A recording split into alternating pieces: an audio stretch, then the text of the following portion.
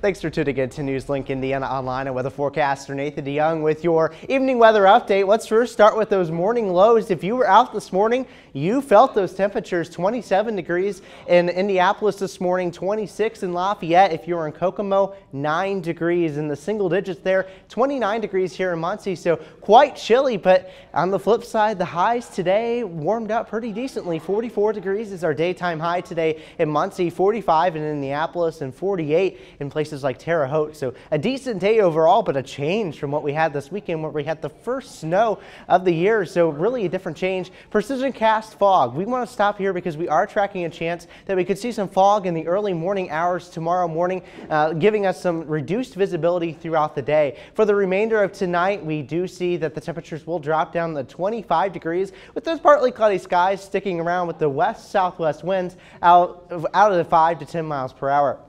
Looking at precision cast over the next couple days, you notice that conditions remain decently clear, but with those partly cloudy skies in some of the days. But our next system building in Wednesday at 6 p.m., which will bring us some cloudy conditions for Thanksgiving, and even some light rain showers are possible on Thanksgiving evening. So for tomorrow, patchy fog in the morning hours, partly cloudy skies throughout the day. High tomorrow 40 degrees with those calm winds. And then looking at your 7-day forecast, temperatures are looking pretty decent, warming up from what we've been seeing over the last couple weeks. And then look, Thursday 57 degrees if you're headed out for those Thanksgiving activities. Friday is our next chance of precipitation to move into the area, so if you're headed out shopping, you need to make sure that you're packing up that rain poncho or umbrella with the daytime high of 53. And then Saturday, Sunday, and Monday, the cloudy conditions stick around, but with temperatures remaining pretty stable in the 40s for those next 3 days. Remember, you get the latest weather information by following us on Twitter at NLI Weather.